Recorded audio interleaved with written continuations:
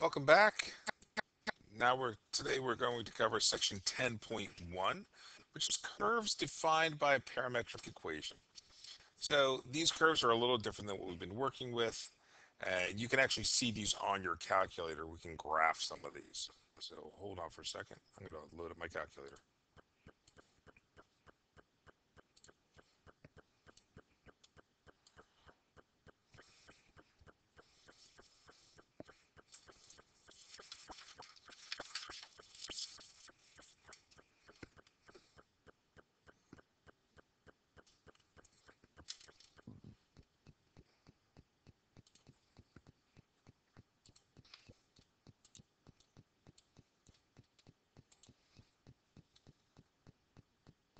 Okay, I guess I had this running the whole time, so you saw me load up my calculator.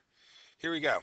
So, uh, section 10.1 curves. So we're going to look at this and say, I have a function x and y are given as functions of a third variable. X equals f of t, y is equal to g of t. This is called a parametric or a parameter. These are parametric equations. What's interesting about them is they actually allow us to do things that we can't normally do in a function. I can look at direction. I can see how things are flowing. And they also allow us to express functions that aren't always easily expressed as a single function. So here's an example. It says x is equal to t squared minus 2t and y is equal to t plus 1. So t is the time, and usually it's time. In this instance, obviously it can't be time because you can't have negative. So it says, if I let t equal negative 2, then I get the ordered pair 8, negative 1. If I let t equal negative 1, put negative 1 in here. Negative 1 squared is 1. 1 minus 2 times a negative 1 is 2. 2 plus 1 is 3. That's where the x comes from, 3. I put that in here. Negative 1 plus 1 is 0. So what we're doing is taking this t value in here and substituting it in these spots. And that will give us the x values. That will give us the y values. And since we have ordered pairs, we can graph these. So we just happen to have a graph here handy. I'm going to look at the first one, 8, negative 1. 8, negative 1 is right here. And that's t sub 1. T sub negative 2, sorry. I'm just changing the thickness here. This is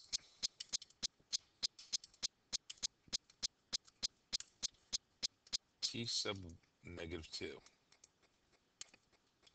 I'm going to write the wrong number no matter how many times I say this.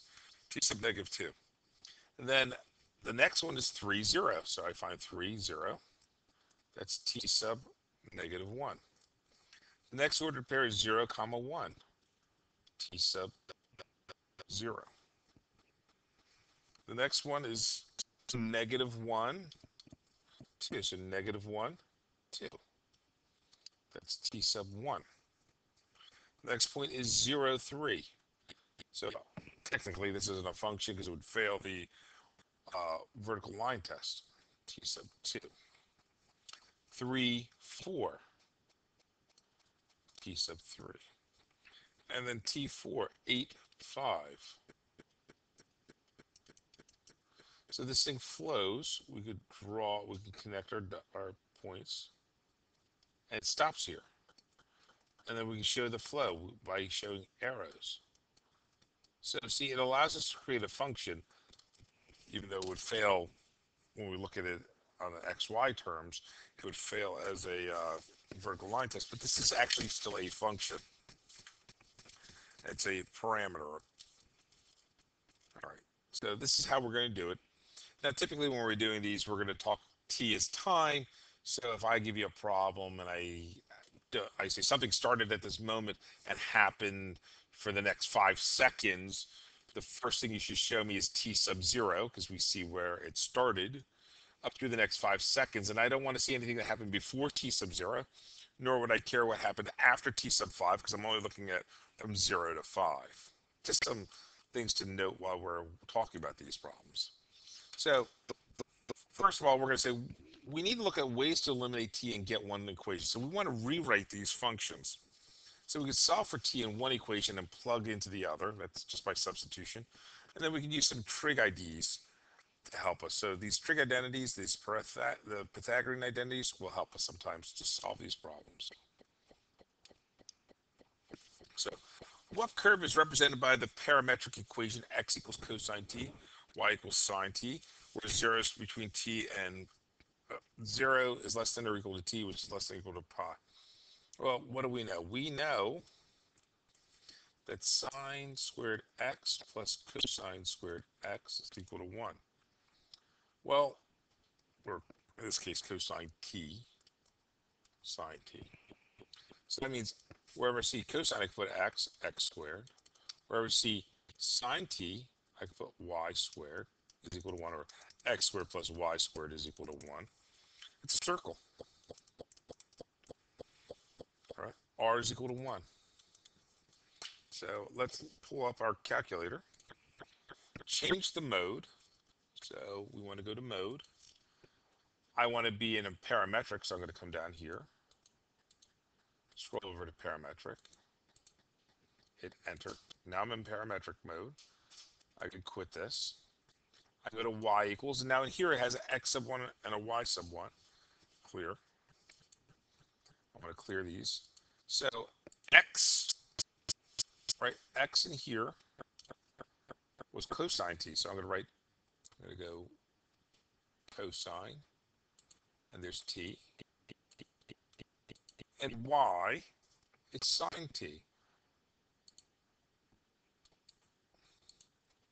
So we now have our x and our y, right? X is cosine t, y is sine t.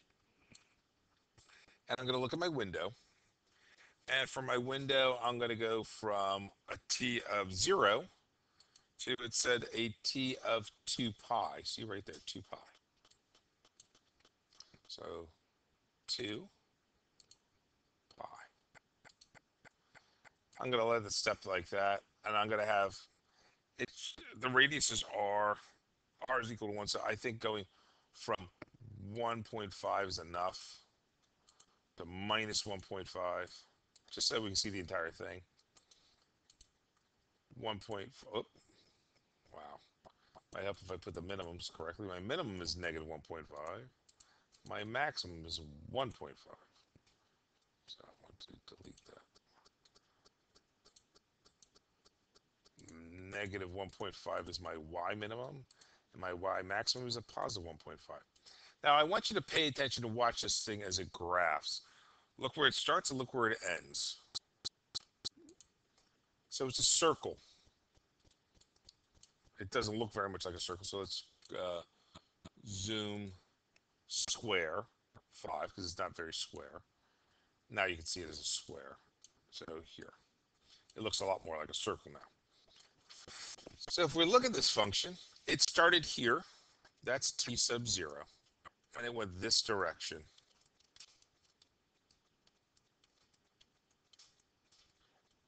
And it ended there at t pi. At t2 pi. So it's a circle, and it rotated counterclockwise. So this one, x equals sine t, y is equal to cosine t. That's different. X was cosine, x is sine. Y was sine, y is cosine. So it's different. So let's work this problem out again. And we're going to do the same thing we just did before. We know that sine t squared plus cosine squared t is equal to 1. So we get x squared plus y squared is equal to 1. It's a circle again. Big deal. Circle r is equal to 1. Wow. Right? That's what you're probably thinking. Wow, that is so impressive. We got the same answer. Now I'm going to go from 0 to 4 pi. Well, let's see what happens. Let's go in here. Let's go to y equals. We're going to switch these, right? Because x was sine, not cosine. And y was cosine, not sine. So let's change them. And graph. Now pay attention to this. Did you see that? So let's go y equals. Let's come up here and change how we're graphing this. we're going to put a trace on there, enter graph. See that? This time we only went to 2 pi. I know it said to go to 4 pi. It was just going to draw it on top of itself. But this time, t sub 0 was here. And it went in this direction. So even though, and then it ended at t of 2 pi, because we didn't go all the way around. But this allows us to have flow. It gives us direction. So even though this slide and the previous slide both had an equation of a circle with a radius of r, the flow of this thing is in 2 different directions because my x was in sine in one and my x was cosine in the other. So that's some of the importance of these problems, is having a way to show direction and flow. So now let's look at this problem. I want to eliminate the parameter to find a Cartesian equation of the curve. Sketch the curve. We're not going to sketch. Well, we'll show you on a calculator. Sketch the curve and indicate with an arrow the direction in which the curve is traced as the parameter. So excuse me. So we want to. The only thing we know so far is cosine squared theta plus sine squared theta is equal to 1. So if I rearrange this, I know that cosine theta is equal to x over 4, and sine theta is equal to y over 5. By substituting this, right, I get a cosine is x over 4 squared plus y over 5 squared is equal to 1. Right? And then we could say that that's x squared over 16 plus y squared over 25 is equal to 1. That's an ellipse, right? And it's an ellipse with a major axis this way. But we're only going from negative pi over 2 to pi over 2. So it should go from here to here and flow in this direction. Let's see what this does. So y sub 1, I want to clear that, and that is x sub 1 is 4 cosine theta, 4 cosine, 4 cosine. We're going to put in terms of t, because it's, whether it's t or theta, it's the same thing. 5 sine t. But I do care about my window, that I'm not going to go from 0 to this. I want to go from minus pi divided by 2 to pi divided by 2. Graph.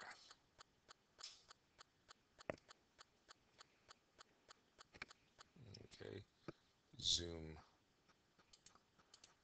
out. Graph. All right, give me a second. I got to see what happened here.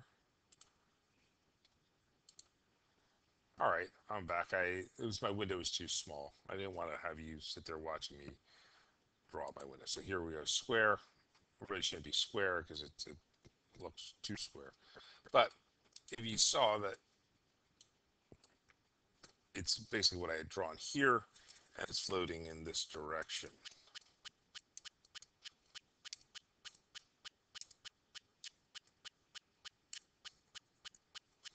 That's a typo. We all know that's 25, not 26.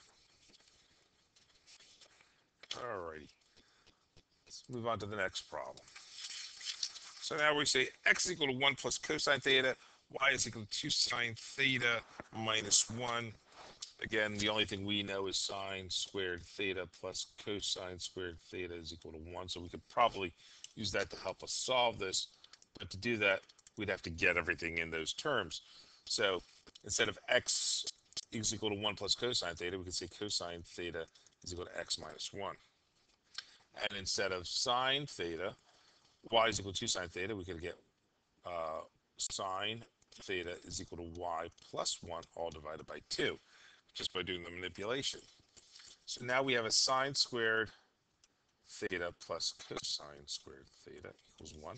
Through substitution, if sine squared theta is y plus 1 over 2 squared, and cosine is x minus 1 quantity squared, we can clear this up. And I get y plus 1 quantity squared over 4 plus x minus 1 quantity squared over 1 is equal to 1. And again, an ellipse. It's just an ellipse. It's just not centered at 0, 0. It's translated. It's translated because I could tell easily because it's translated because of those two. Alrighty. Now, this is a good problem. So we've been using sine squared plus cosine squared in the trig ones, but this is just x equals e to the t, and y is equal to e to the 2t. So how can we get this to work? Well, I know that y is equal to e to the 2t, like that. Right? I could rewrite that. And if I do that, I should notice that this, whoops, to rewrite this way. I meant to write it this way. And now I can do a substitution. Sorry. Let me just erase the whole thing so you can see what I meant to write. So let's start over. We can rewrite y equal to e to the 2t as e to the t squared. And since we can do that, and we know that this here looks just like this part over here, I could substitute and I'll end up in terms of x. So instead of e to the t, I put an x there and I'm squaring it, or y is equal to x squared. All right? So that's one way to find my solution. So let's look at another way. I know that x is equal to e to the t. How if I took the natural log of both sides? All right. If I took the natural log, I'd end up with ln of x is equal to t. We know what y is. Y is equal to e to the 2t. Oops. Y is equal to e to the 2t. Here's another version of t, so we can say y is equal to e to the 2 times the natural log of x. All right? Which means that I have y is equal to e to the natural log of x squared. So I can kick that in. And a to the log base a of x is equal to x, so I have y is equal to x squared, which is what I had up here. So same problem, two different ways worked out. All right, same problem, two different ways worked out. Now we have x equals the natural log of t and y is equal to t. So if I can get this, if I can rewrite this one in terms of t, I have a nice substitution. So take the natural log. Oh, don't want to take the natural log. That'd be a weird thing to do. I want to rewrite this as an exponential. So log base a of x equals y means a to the y is equal to x. So we use that concept there. E to the x is equal to t. Well, now we have a t, right? Y is equal to square root of t. That's great, because this t can be substituted. So the whole idea, again, is to go and find a way to get everything's in terms of each other with a substitution. So y is equal to e to the x to the 1/2, or y is equal to e to the x over 2. T is greater than 1. So let's see what this looks like. Give me a second. I'm going to put it in my calculator.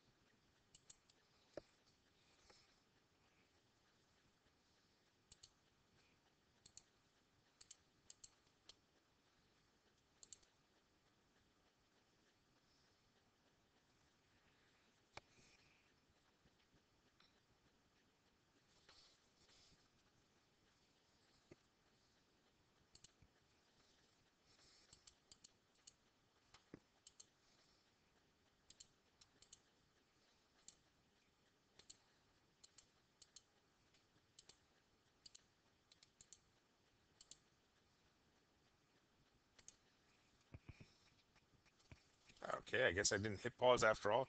So you saw everything I have done. So let's look at the graph. There it is.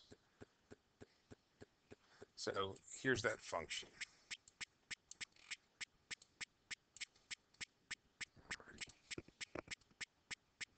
And again, it's flowing in this direction and terminating there because that's as far as we went and started here. That's t sub 0.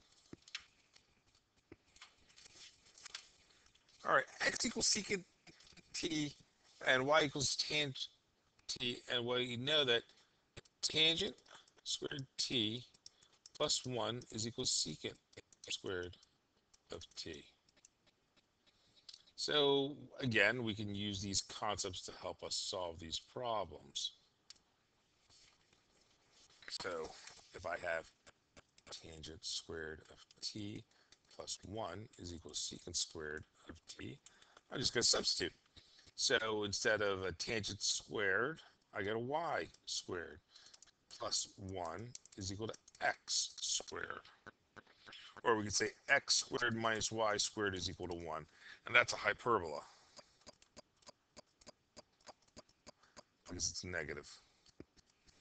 So give me a second. I'm going to hopefully do this correctly and pause the camera. All right, we're back.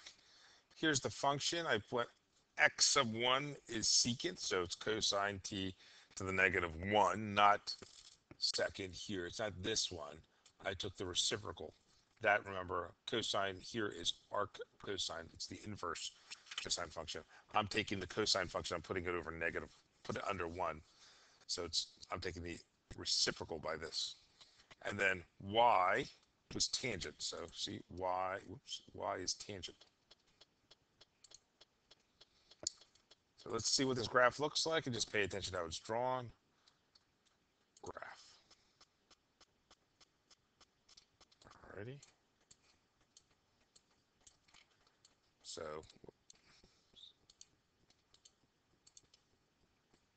So it started here.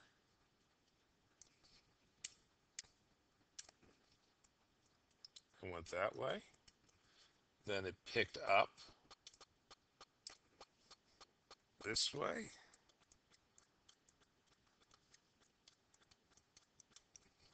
Then it jumped back down over here. This is a hyperbola. And the two lines here are just the asymptotes. And we'll learn more about that later on in this chapter when we learn all about conic sections. So let's move on to the next. We want to describe the motion of a particle, right, with position x, y as t varies in the given interval. So what do we know? Again, we know that sine squared t plus cosine squared t equals 1. So I can say that cosine of t is equal to x minus 2. And sine of t is y minus 3 by manipulation. Again, through substitution, I end up with y minus 3 squared plus x minus 2 squared is equal to 1. Well, what's that telling us? Well, that's a circle centered at 3 comma 2. R is equal to 1. So let's see what this looks like on our function. And also let's pay attention to the flow. Okay, you can see in my calculator, I've already put the x sub 1, which is 2 plus cosine t, and the y sub 1, which is 3 plus sine t, right? X here is 2 plus cosine t, y is equal to 3 plus sine t. I already set up my window. My window, I'm going to go from 0 to 6, and we're going to graph this. And it's a circle. Look at that. 2, 3. That's what we said it was centered at, right? 2, 3. It looks like an oval, I know. It's not very square, so if I want to make it look more like a circle, I'm going to zoom 5. And there you go.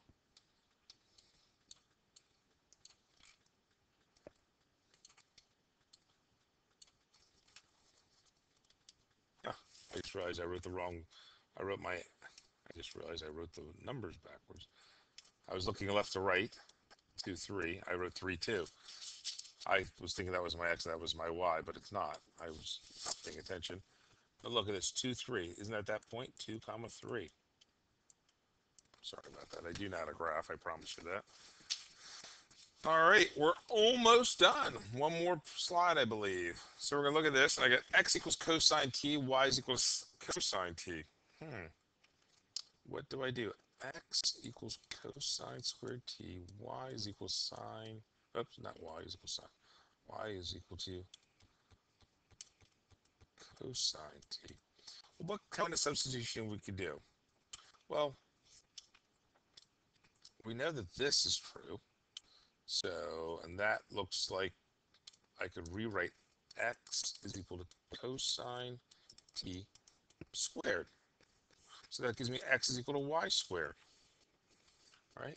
And that should be a parabola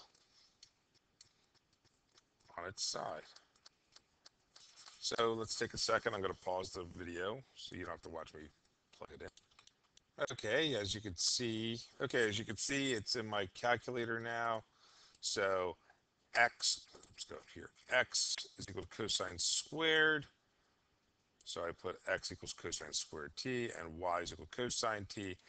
My windows, my t's are going to range from 0 to 4. Now, this is a really interesting problem. Please try to pay attention to what's going on. So I'm going to graph this. If you notice, it's bouncing back and forth. It started here, went down here, went back up here, went down here, and it never went beyond this point. So it's a pretty interesting thing. You could mimic how things are flowing, because at one point it's flowing in this direction, right? Then it hits the end. It says, oh, I'm not done. Now I got to go back. It says, oh, I'm not done. I had to go to 4 pi. So now I'm going to go back again. And then so forth until it's done cycling back and forth. So that is the last section, the last set of notes for this section. That was 10.1. We're finishing that up. That was a short section. Next section will be the calculus with parametric. So we're going to do calculus with parametric equations. So we're going to go further. Right now we were just introducing parametrics. The next section will actually do calculus on those sections. Thank you very much, and I'll see you in class.